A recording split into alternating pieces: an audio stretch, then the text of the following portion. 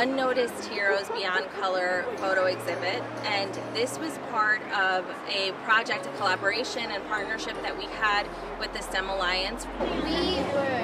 The first weeks we were learning about photography and how it works, and we decided we were going to do a project about it, and we wanted to do like some people that aren't noticed much in the community.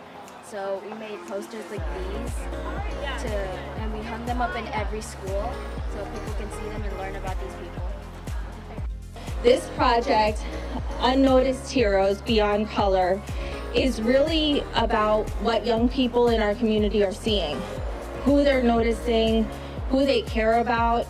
And for me, I think, and for the rest of my team, I think to just look at the perspective of our leaders and see things that they don't see, and to notice. And now next time I'm in the community and I see the people they've identified, I'm going to say thank you, because of these young leaders I see you too. I think one of the most exciting things for Sal and I were to see these young people grow in confidence and develop new ways of seeing through the camera, because looking through a lens forces you to really see things in new ways. We learn to see and communicate the strengths of our community and the things we think need to change, and together use the power of photography to tell stories and raise awareness. Not many teachers get an invitation to do this. Ella ama a la profesora Gaudio, entonces estoy contenta, como dijo Girandi, de que ellos puedan dar a conocer a estas personas que tal vez nosotros no sabíamos de ellos, y ahora los tenemos aquí y sabemos un poco más de ellos. For us at the Community Resource Center, it's really important to give voice to young people. Of course, we empower their parents, but we can't serve families holistically unless we also work with their children. As Latinos, as immigrants, as families who have grown up here, they see the world in a totally different way. And I think it's really important for us as a community to identify from their perspective, who are they seeing, who are they identifying as heroes, and how do we work together to make everyone feel like they're a part of this community.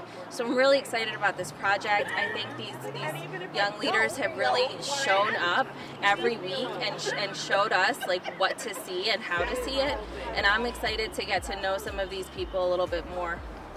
So there's a QR code, and it will bring up on your device the poster if you'd like to spend more time reading it and looking at it at home. We recognize that a lot of people will be walking past or driving past this exhibit and may not have the time, so if you have a chance to just take a quick of one of the QR codes, you'll have access to all the photos, as well as a 2-question form of just asking how it made you feel, giving us some feedback on the exhibit, in hopes that we'll be doing this again and involving even more people. We do a lot of programs and services. This is just one of the programs and services that we do. If you're interested in learning more about youth programs or educational programs for adults, please contact us. We are currently and temporarily at St. Thomas Church on 168 West Boston Post Road, or you can contact Marco at 914-835-1512.